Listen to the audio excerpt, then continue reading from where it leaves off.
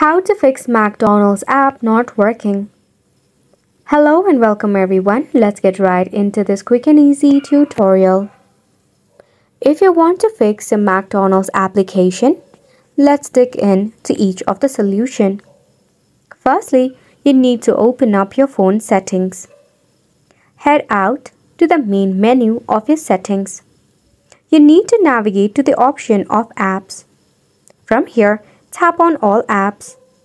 Tap on the search icon to search for McDonald's. Then over here, make sure that to clear up any of the bug or the glitch issue, tap on Force Stop, head over to Storage and Cache, and tap on Clear Cache. This will clear up any of the bug or the glitch issue. If not, check if your application is undergoing an update. Note that if that is the case, you need to have some patience and try to relaunch the application after the update is complete. If not, check for the Wi-Fi connection, and if it's acting up, switch into mobile data or enable your airplane mode for about 3 seconds, then turn it back off. Last but not the least, you can tap open your Play Store and search for McDonald's.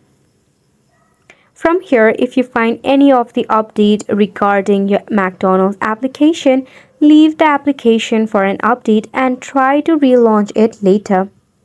And it's the wrap for the video as well. Thank you so much for tuning in.